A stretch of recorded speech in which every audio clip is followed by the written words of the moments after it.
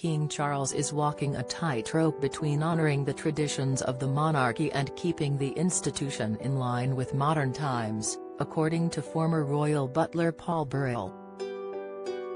At the coronation concert held this month, the king tried to appear more in line with ordinary people after his mother, the late Queen Elizabeth, kept herself notoriously remote from the public.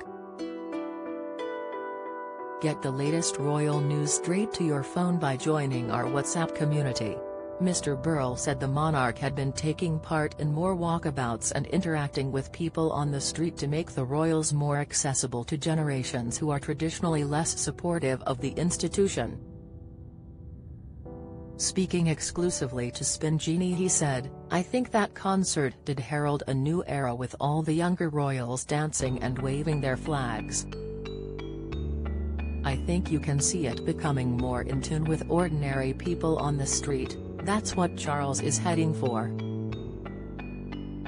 You notice the walkabouts with all the royals, the king stopping his car on the mall and getting out to speak with people. All of that is to move towards being more recognizable and not so remote.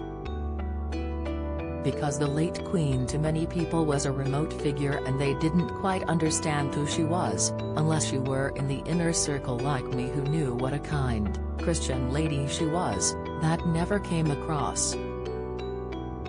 Recent polling has shown that younger people are less in favor of keeping the monarchy, as a YouGov survey found that just 36% of 18 to 24-year-olds in the UK were in favor of the royals. This is in stark contrast to those aged 65 and above, with 79% of them wanting to keep the monarchy. In 2013, the royals were more popular with the younger generation, as 72% declared they were in favor of them.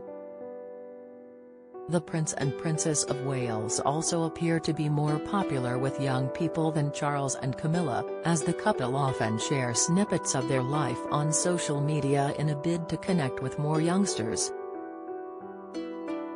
Royal commentators have dubbed Kate the savior of the monarchy, with former BBC royal correspondent Jenny Bond saying she seems to grow more and more regal. Ms. Bond told OK! Magazine, "She can instantly connect because of the way she dresses and the way she acts, even just by wearing jeans or her trousers to engagements. She just makes it chic and relatable." Brand and media expert Jane Sykes told the publication that the princess is a perfect front woman for the Wales brand. Don't miss.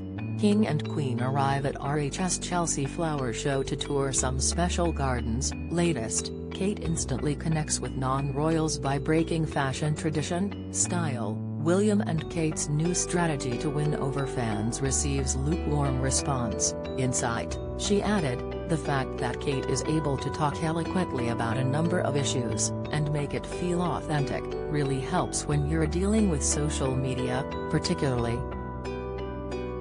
It's one thing to have an established brand like the monarchy, but to have someone like Kate is even better because we know that people prefer that human touch. After all, that's the reason brands have ambassadors, people want the human element." The royal family are lucky here in the fact they have a wonderfully natural and hugely popular spokesperson.